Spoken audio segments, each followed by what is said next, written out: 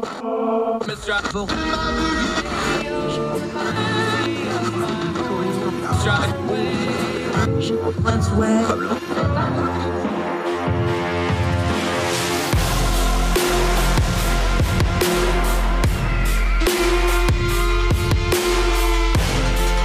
your host, Andrew Donaldson. This is Heard Tell.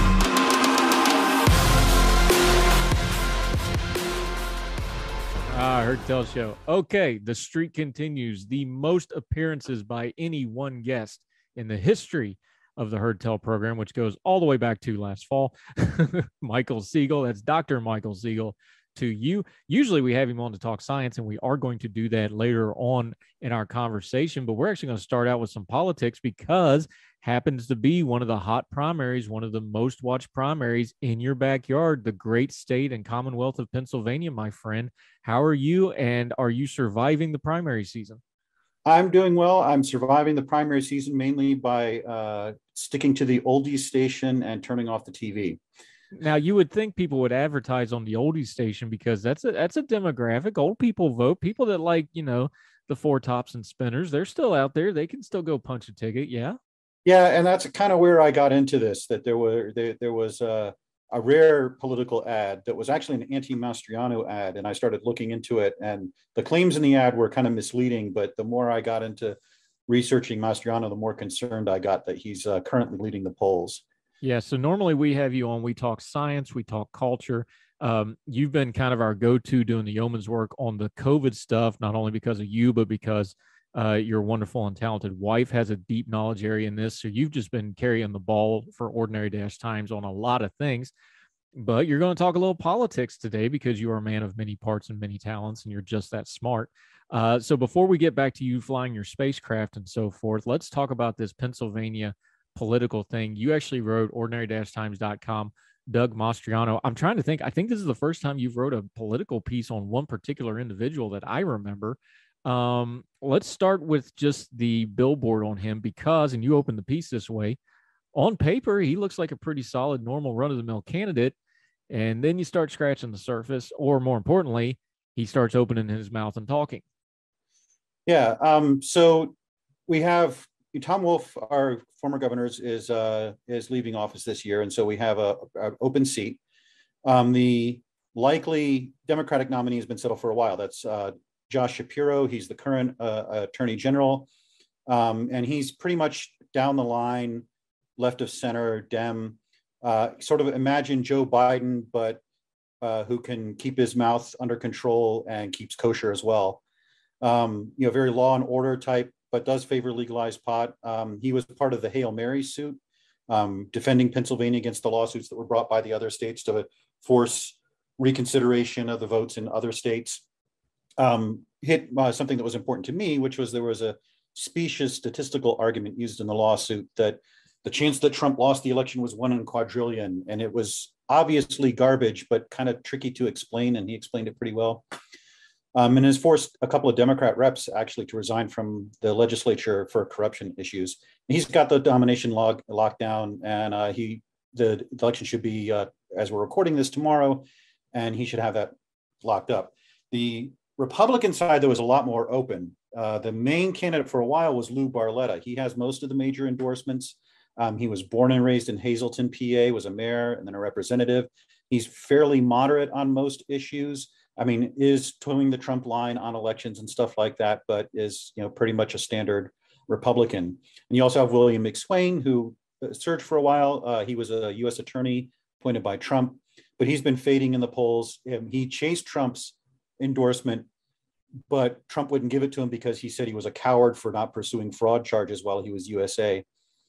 But the surging to the head of the polls now, and now leading by about 10 points, is Doug Mastriano. And like I said in the piece, on paper, he's a veteran of 2 wars. He's an author of history books. He was only been in politics a few years, so it's kind of the sort of person who would appeal to people. But the more you look at him, the more concerned you get. He has been cleaning up his social media presence, but there were anti-Islam posts, there were QAnon posts, various accusations. There was a New Yorker piece about a year ago that said he was aligning with Christian nationalist elements. He denies that very fiercely, but that's still a point of contention.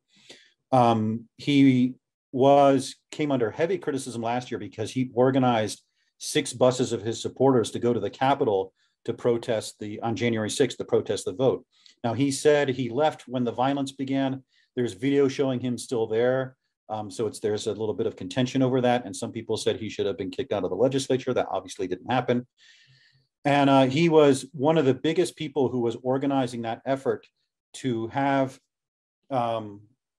Republican politicians meet in Gettysburg with Rudy Giuliani and try to override the will of the voters and appoint a slate of Republican electors to vote for Donald Trump in January of 2021.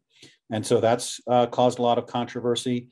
He's also a COVID-19 skeptic. At first, he wanted to suspend HIPAA so that people who had COVID-19, their names would be known. That he's been hit on that. But he then became a down the line skeptic, opposing vaccine mandates, opposing mask mandates, that sort of thing. And if you look at his endorsements, it's kind of a who's who of conspiracy theorists. It's Mike Lindell, Donald Trump, obviously, Rudy Giuliani, Mike Flynn. And I think more people are getting concerned. And the Republican establishment is concerned about him, but they've kind of responded a little too late.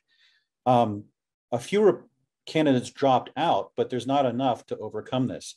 And one of the problems here is that Pennsylvania, you can get a nomination with the plurality. And so if he wins 25, 30% of the electorate, he'll be the nominee, even though most people are opposed to them. Now, I talked to our mutual friend, Joe Zemansky, about this, and he pointed out that the undecideds are still kind of large in this race, but I think it's now gotten to the point where the undecideds are almost not enough to overcome the advantage. So I think it's quite likely that Mastriano will be the Republican nominee. And if that happens, then we have someone in the governor's office with a almost certainly Republican legislature who has said that he would basically override the will of the voters if the election was close and he thinks there's fraud. Yeah, and Joe Zemansky, our friend, we're going to have him on later in the week after the primaries for this Tuesday. He's from Pennsylvania, so this is his baby of a race to pay attention to. He knows what he's talking about. Why do you think it is? Because you live there, you're plugged in there, you teach at university there. Nationally, the Senate race is getting way more attention because obviously, with the House pretty much probably gone at this point for the Democratic Party, the Senate's where the fight is to see if they can hold on to the Senate. But locally, statewide, is the governor's race getting the kind of juice and attention the Senate race and the congressional races are, or what is it? Tom Wolf fatigue just because he's kind of been the governor for a while and it's an open seat. Why do you think the governor's race isn't getting as much attention as those other races, or is it, and we're just not seeing it nationally? I think it's only recently that it got that kind of attention. I think most people assumed it would be Barletta versus Shapiro, who are both pretty mainstream candidates, and Shapiro might have the edge a little bit, but this is a very purple state. Depending on how the Democrats do nationally, that could flip things. I think that the surge of Mastriano towards the front of the pack has really suddenly drawn attention to this race that is very, very important, not just for the people of Pennsylvania, but for national implications as well. I got to ask you this question, and I'm asking this as a as a point of order, not because I don't know the answer. At what point do we have to say a Mastriano is kind of more of a mainstream Republican? Because this is not an insignificant lead he has. This is not out of the realm of other races, Senate and governor races that we're seeing of people who say basically the same things he says. He's backed by Trump. The Trump endorsement here cannot be overstated. This isn't an isolated incident. At some point, we got to be like, look, this is a big chunk of the Republican Party. This is not, I don't know if we call it mainstream, but it sure as heck ain't abnormal anymore. No, I don't think so. I mean, he's getting 25, 30% of the polls. That's not, a fringe candidate. I do think if you had a runoff election here or you had to get a majority, that it's likely that he would not get it, that the rest of the Republican Party would unite behind another candidate, most likely Barletta. But if you can have a very vocal plurality in a political party, you can control that party. I mean, we've seen that. I mean, it's not just a recent phenomenon. We've seen that over and over again through American history, that a very motivated plurality can dominate politics in a way that a divided majority can't. Yeah, and there's no runoff again in Pennsylvania like they are in some of these other really close Senate races like North Carolina, like other places. Okay, let's talk about that Senate race for just a second, because this is one of the most bonkers wide open Senate races I can ever remember. Oh, usually it's one side or the other side's wide open. Man, both sides are wide open. Let's deal with one breaking story. Fetterman, the lieutenant governor, apparently suffered a stroke over the weekend. First and foremost, we just hope his health is where it sounds like they were able to do the clot busting drug and he will be okay pretty quickly, but still very scary stuff there. But that's just the latest in a long string of really crazy stuff that is happening in this Senate race. You're actually there. You're seeing the TV commercials when you're not listening to oldies radio. Where's this race at for the local folks like you in Pennsylvania? Because nationally looking in, this thing looks like just a crazy turn. Well, Fetterman's going to win the Democratic nomination. It's pretty clear. He has a huge lead in the polls. He's popular with the base. He's kind of the opposite of Shapiro or McCormick, who's running for the Republican nomination. He dresses casually. He wears sweats. He, has been talking about legalized pot. He's very famous for having a big beard and fighting with Republicans on Twitter over the election. I think he's almost certainly going to win the nomination tomorrow, barring any disaster. Like you said, he did have a stroke. It does seem like it was caught early. His wife noticed he wasn't doing too well. He was having AFib, and that caused a stroke. But we'll see how that goes for the general. The Republican side, though, is very divided. I mean, you have McCormick, who was raised in Pennsylvania, veteran of the Gulf War, served in the Bush administration, very mainstream Republican, one of the few to say he holds Trump responsible for what happened on January 6th, which, of course, was the reason he never got an endorsement. Dr. Oz has been sucking all the air out of the room. And I think you asked why the governor's race isn't getting that much attention. I think because Oz has been getting all the attention. He's a celebrity. He's been endorsed by Trump. He's actually has a slight lead in the polls right now. And if I were a betting man, I would bet that he wins the Republican nomination. I don't think McCormick's support is strong enough to overcome that Trump endorsement. The big news recently has been the surge of Kathy Barnett to the front of the pack. And she's been running for a year, but she's a talk show host on a Christian radio station, commentator, was very critical of Trump 4 years ago, but is now a full Trump supporter. She's gotten a lot of criticism lately because they've dug up some anti-Muslim and LGBT tweets, but she denies having said it or say it was out of context and so forth. The only endorsement she had up until this point was Mike Flynn, but Trump has said that she'd never win an election. If she did, she would be, I think, the first Black Republican woman in the Senate. So that's interesting. But she's really, in the last 2 weeks, come on strong. She's got an infusion of money from some people and is really running a very aggressive campaign. And that's kind of put some panic into the Republican Party because Oz, even with the Trump endorsement, the feeling is that he wouldn't be too far out of the mainstream. And he's got some wacky medical ideas, but I think politically he'd fall in line with most of the Republican Party wherever they're going at that moment. McCormick obviously is a very mainstream Republican. Fetterman's very much a wild card. So not Fetterman, Barnett is very much a wild card. So nobody really knows what she'd do. And the perception is that she has too many liabilities to win a close race. This is the open seat that Pat Toomey is leaving. Toomey did endorse someone early, but his endorsement carries no weight in this state because he voted to impeach Donald Trump. So he's sort of persona non grata among the Republican base. Barnett, it should be noted, is getting heavily attacked by the Trump people. It's getting really ugly, quite frankly, especially over the weekend. They're calling into question her military service. They're bringing up all sorts of things. That's going to get ugly right on down to the wire on this. Let me just ask you, because I'll give you my opinion. I'm not in Pennsylvania. I'm not voting on this race. Oz is a complete non-starter with me because of his deep, well-documented ties with Erdogan and Turkey.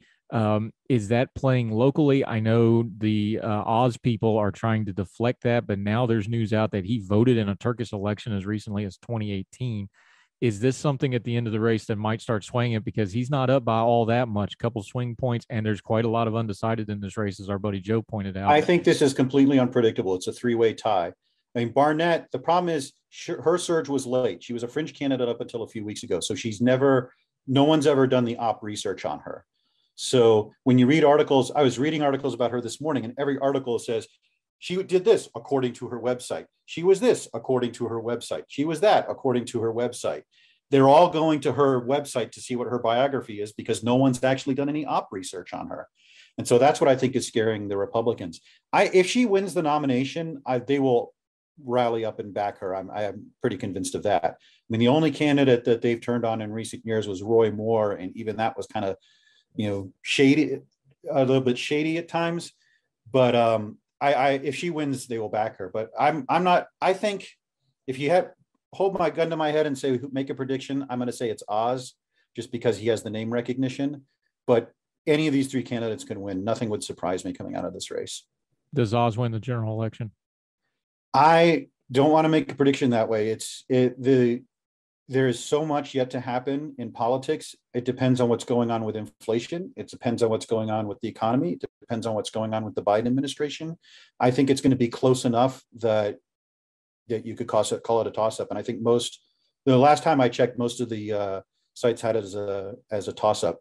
I think it's going to be a very crazy race if it's Fetterman versus Oz, because you're talking about two very outsized personalities that have a lot of stuff people can go after. Yeah, and it's one of the rare seats that the Democrats think they can get in the Senate, so it's going to be all hands to the pump trying to win that race. All right. Yeah. I'm expecting by November, this is going to be between the governor's race and the Senate race. This is going to be the center of a lot of national attention. Yeah, I agree with you. This and Georgia are the two I've been saying from the beginning. Those are going to be kind of the watermarks on where we're going with this stuff. All right, that was Michael Siegel, Pennsylvania resident. When we come back from the break, we're going to go to Dr. Michael Siegel, flyer of spacecraft and knower of astrological things, because he's just beside himself giddy with one of the biggest scientific discoveries in quite some time. I'll let him explain it. We may know what's at the middle of the center of the universe. No, it's not our political leaders who all seem to think they are. We actually have some imaging. We'll talk about that with Dr. Michael Siegel when we come back on Hard Tell right after this. I drop bombs here.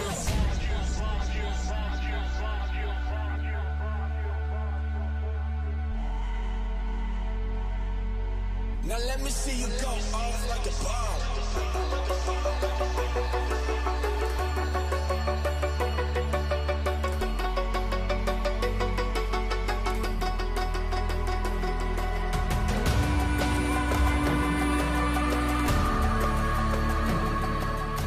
Welcome back to Heard Tell. Okay, in the best of the Star Trek movies, Star Trek V, where they went to the center of the universe and asked God why he needed a starship, Dr. Michael Siegel, we actually got a glimpse at the center of the galaxy here in the last few days.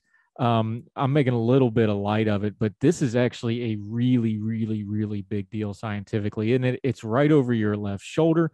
It looks like kind of other way. There you go. Military left, my friend. Military left. It looks like a blurry round image. This is a really big, I don't even know. You quantify it for me. How big a deal in science is this? It's a pretty big deal. So the story here is that when radio astronomy was invented a century ago, they turned their radio telescopes to the sky, and there was something very loud in the direction of Sagittarius, the constellation Sagittarius, and took decades to figure out what it was. But what they figured it out was that they think it's a very massive black hole. Most black holes that we deal with in the nearby universe come from stars. Giant stars collapse. They leave behind this core that's so dense that not even light can escape, and that's a black hole. But it turns out almost all galaxies have a supermassive black hole in their core, weighing millions to billions of times the mass of the sun. And these were created in the early universe. Black holes move towards the center of these galaxies, form these massive leviathans. For a long time, they're gobbling up material. They form these massive disks of material swirling into them that are so hot and bright they can outshine the entire galaxy. But then they mature, they settle down, and they go quiet. Ours has been estimated to be about 4 million times the mass of the sun. And when I did my senior thesis in college back in the late Triassic, I did it on the galactic center, and we had indirect evidence that there was a black hole there. And then some scientists measured the motions of stars and seeing how much gravity they were responding to. And this won a Nobel Prize a couple of years ago because they found out that They were orbiting something that was dark, didn't give off a lot of light, but weighed 4 million times the mass of the sun. That can only be a massive black hole. So the new result is that the Event Horizon Telescope, which is a whole bunch of radio telescopes all over the world, that combine their signals so they can resolve detail as though it were a telescope as big as the planet, image the center of our galaxy. And they see what you see in this image. If you Google it, or if you're watching on the video, it's like a ring of orange light. That is a accretion disk, a disk of material swirling into the black hole. And so that's, then you see this dark center, that's the shadow of the black hole. It looks like a donut. And in fact, in honor of it, Krispy Kreme had a free donut day on Friday, free glazed donut day. And then you see lumps in it from material that's being absorbed. And so this is, the black holes, while they are very heavy, they're small, almost by definition.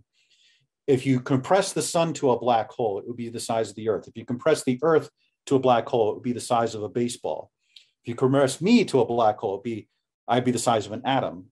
You know, what defines a black hole isn't so much how much mass it has, but how compact it is. And this thing is smaller than the orbit of Venus. And it's 25,000 light years away. And so to resolve that kind of detail is just unbelievable. Now, talk to us in ways we can understand here. The theory of all this was we knew there had to be something powerful at the center of the galaxy because, lack of a better way of explaining it, all this stuff is spinning and rotating. So there's got to be a pivot point there somewhere. So Yep. The theory behind all this was there has to be something, black hole or otherwise, with enough gravitational force behind it to make all this giant galactic mechanisms work. So we kind of knew what this was. How do we go from that theory to looking at that blurry donut, you call it? And then are you working backwards from the picture to the theory? Are you going from the theory to the donut? Just practically speaking, how do you approach something that is so big theoretically like this? Well, the theory came along a few decades ago when we realized there was something very compact. I mean, we've known theoretically about black holes for a century. We've been able to detect them by that material swirling. I mean, black holes are black, they don't give off light, but that material swirling into them gives off enormous amounts of light. So we first detected those in the 1960s. And the spacecraft I work with does a lot of studies of black holes this way. But the one in the galactic center was so far away and shrouded in so much dust and gas in between us and the black hole, and just so small that we couldn't, see it directly like this. And so that motivated the theory, motivated the observations. But this telescope they've built, this collaboration, the Event Horizon Telescope, is just so powerful. It can address issues like this and get us direct images. And by getting these direct images, we understand a lot more about how these accretion disks work, how black holes work, how galaxies are powered, and so forth. So it's not just a pretty picture. There's an enormous amount of confirmation of science coming out of this. There are aspects of the theory of relativity that were confirmed by this image. We can measure how fast, things around this black hole orbit on the timescale of days to months. So we can actually see things moving around here. And they're hoping with more data, we can actually get a movie showing the material swirling into the black hole. I mean, that's something that before you only saw in bad Disney movies, and now we're going to see it for real. What's the time span we're looking at? Because I know people watched Interstellar and they joked about, hey, this maneuver is going to cost us 40 years and this sort of stuff. When you're talking about minute delays and stuff, what's the actual time you're talking about when you see something swirling around an event horizon like that? Is it that simple? Is it like, oh, well, you go another inch in and that's a year? Or is it really on a simple scale like that? Well, the theory of general relativity predicts that gravity slows down time. And this is confirmed every day. You have a phone, I have a phone, you have a GPS. The GPS satellites are 20,000 kilometers up. They have to correct their clocks because time passes more slowly for us on the surface of the Earth than it does 20,000 miles away. So the closer you get to a gravitational force, the slower time runs. So that's what in the movie Interstellar they're doing. When they get close to the black hole, time passes much more slowly for them. So back on Earth, 50 years are passing where only minutes are passing for them. And eventually when you get to the event horizon, time stops completely, as far as we know. And so, yeah, we see things from our perspectives, our objective perspective, happening on minutes or hours timescales near the center of the black hole. Whereas if you were there, these would be taking years or even centuries for these events to transpire.